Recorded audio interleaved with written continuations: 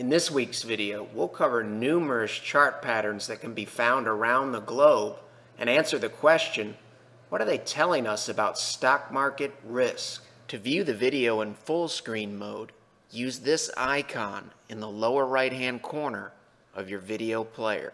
To improve the clarity of the charts, use this icon in the lower right-hand corner of your video player. These are weekly charts of the S&P 500 index. If you're new to the fold, we'll describe the concepts. Regular viewers, hang in there with me. We'll use these concepts on 34 different charts this week. This is the S&P 500 weekly as of the close on Friday, April 24th. We use these moving averages to help us discern between volatility to ignore and volatility to respect. A full-bore bullish look, when the net aggregate opinion is bullish, is price above blue and red, blue above red, and the slopes of both are up. A full-bore bearish look, when the net aggregate opinion of all market participants is bearish, is price below both moving averages, blue below red, and the slopes of both are down. This is what fear looks like in general, and this is what confidence looks like. We've got somewhat of a mixed bag, but as of the close on Friday, April 24th, this is a confident look, and we have a new high that was printed on the S&P 500 weekly. The same concepts apply here. We're just using moving averages with a little bit longer duration. You can see the blue moving average, the fastest moving average, is on top in the present day, and the slopes are all up.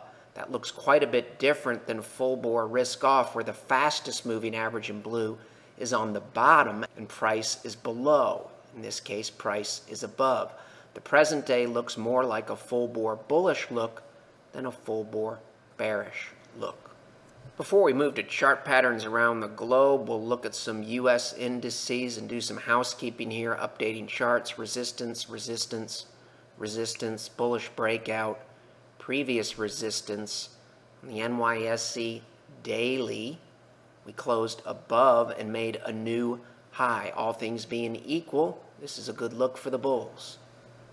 The daily chart of the S&P 500 was not able to clearly break out this week, but we have price above an upward sloping and bullish 50-day. The 50-day is above the 200-day, and the slope is up.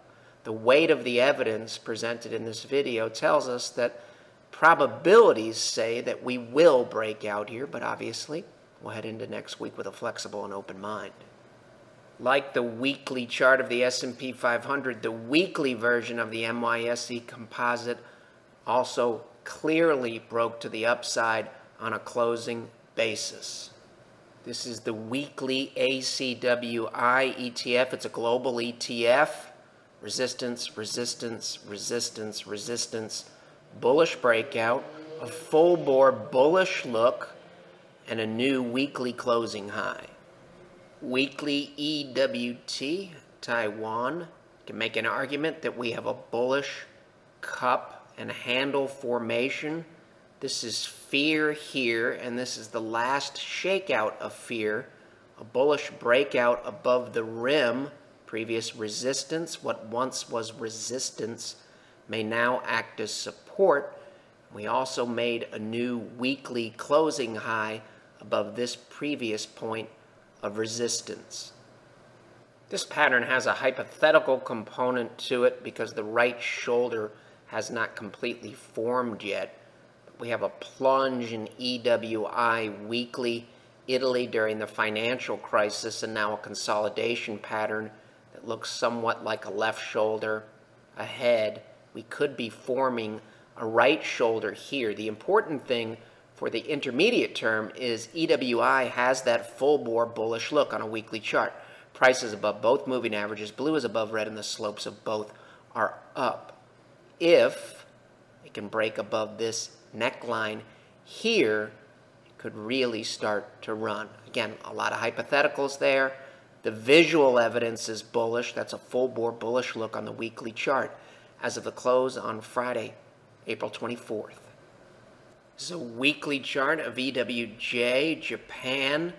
While it's far from textbook, from a very, very long-term perspective, 1996 can see somewhat of a left shoulder here, head lower than the left shoulder, come down to make a right shoulder, which is higher than the head. We make that in 2009, and we may be completing that. If we're able to break out to the upside, that would be bullish. We also have somewhat of a mini inverse head and shoulders here, and if we do the projection from this breakout here, it tells us that the odds are decent that we might actually clear this long-term resistance line. If we did, it would have bullish implications from a probability perspective for EWJ Japan. France weekly, the most important takeaway for us is we have a full bore bullish look. We made a new high above this area here that acted as support previously and also acted as resistance. You can also make an argument that we have a decline, a consolidation period that looks like a bullish inverse head and shoulders pattern. This is a long-term weekly chart of FXI China. Financial crisis here somewhat acted as a slowdown area. Resistance in the same general area. Came up and hit it earlier in the year twice, acted as resistance. We just had a bullish breakout above an area that has somewhat acted as resistance during a 7-year consolidation period. The longer we can stay above these two lines here, the better for FXI. This vertical look tells us obviously there could be some give back even under a bullish scenario. The most important thing for us is we do have that full bore bullish look as of the close on Friday, April 24th. When we see something that looks like a potential chart pattern, we really aren't focused on the textbook nature of it. What's important to us is there's human beings behind these charts. This is emerging markets debt. This left shoulder is a spike in fear. Then there's a bigger spike in fear, a bullish run. The right shoulder is the last shakeout in a pattern like this before a breakout above a neckline, which we have done if this is indeed that type of pattern. We have a full bore bullish look, and if the emerging market economies were on the ropes, we wouldn't expect to see a breakout here necessarily. This is telling us that they believe, the market believes, that the probability of default on emerging market debt is lower today than it was just a few weeks ago.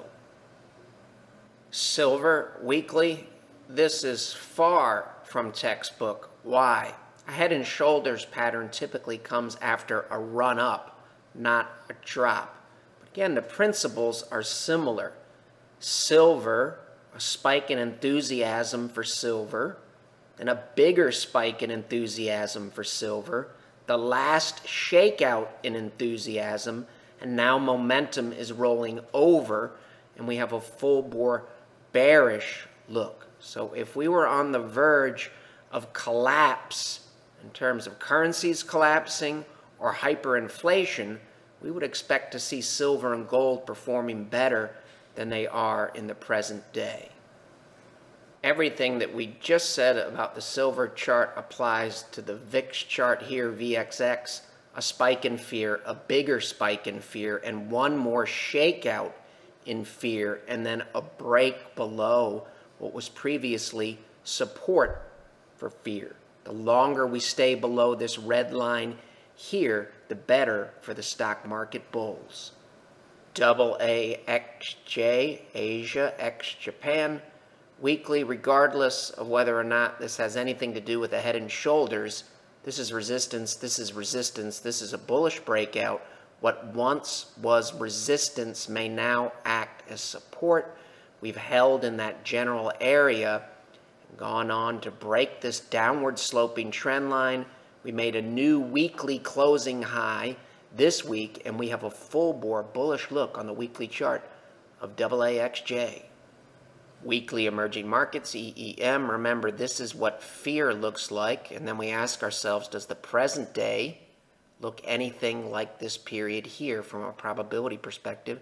The answer is no.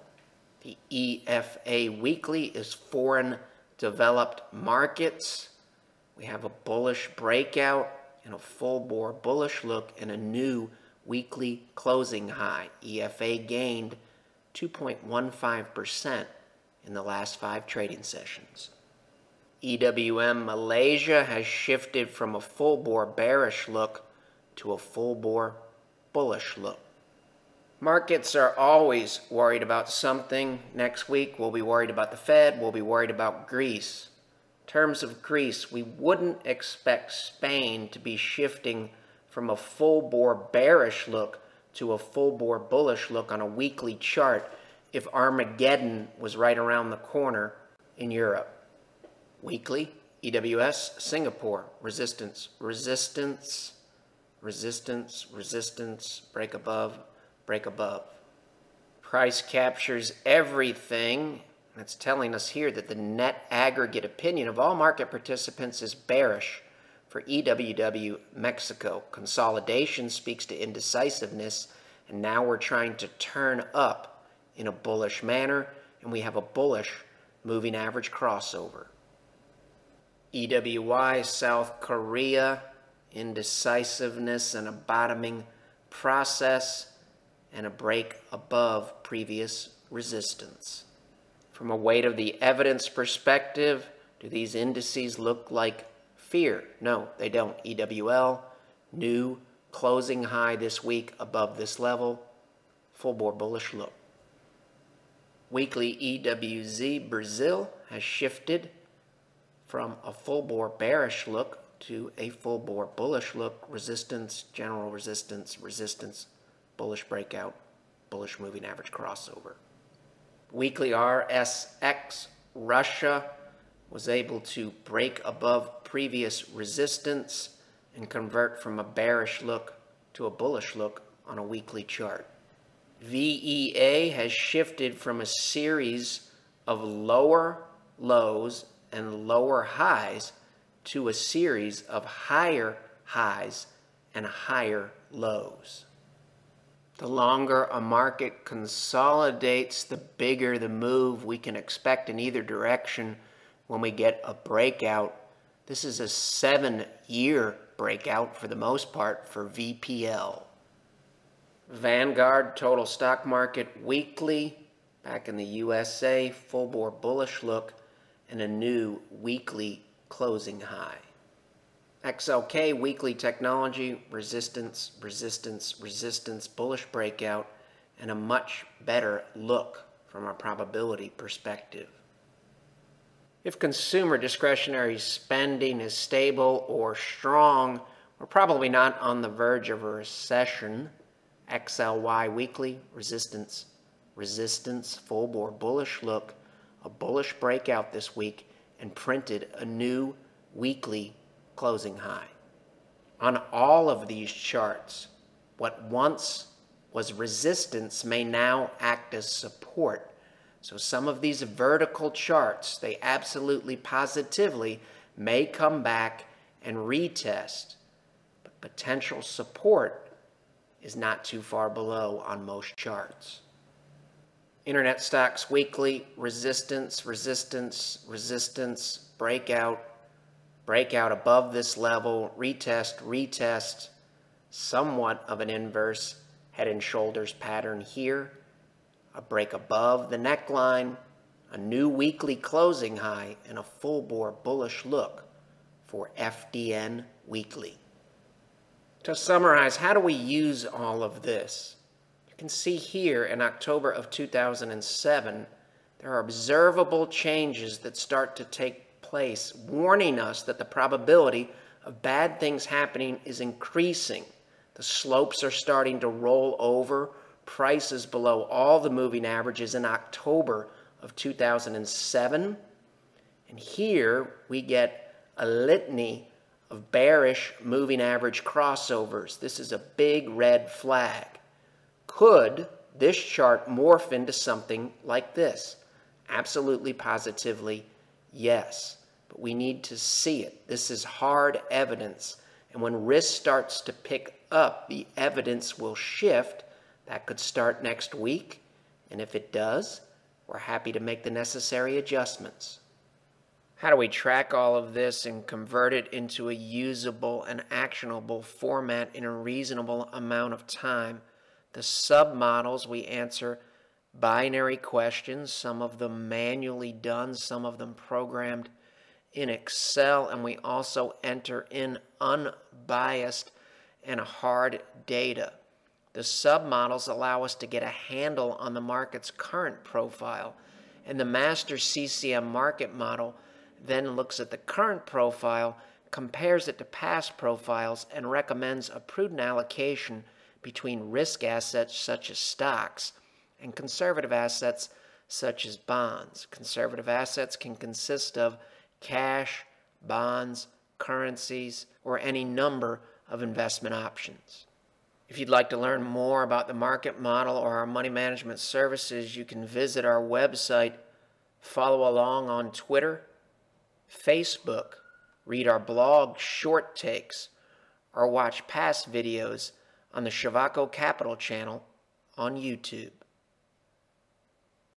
The material in this video has no regard to the specific investment objectives, financial situation, or particular needs of any viewer. This video is presented solely for informational purposes and is not to be construed as a solicitation or offer to buy or sell any security or any related financial instruments, nor should any of the content be taken as investment advice. Any opinions expressed in this video are subject to change without notice, and Shivako Capital Management, LLC, or CCM, is not under any obligation to update or keep current the information contained herein. CCM and its respective officers and associates or clients may have an interest in the securities or derivatives of any entities referred to in this material. CCM accepts no liability whatsoever for any loss or damage of any kind arising out of the use of all or any part of this material. We recommend that you consult with a licensed and qualified professional before making any investment decision.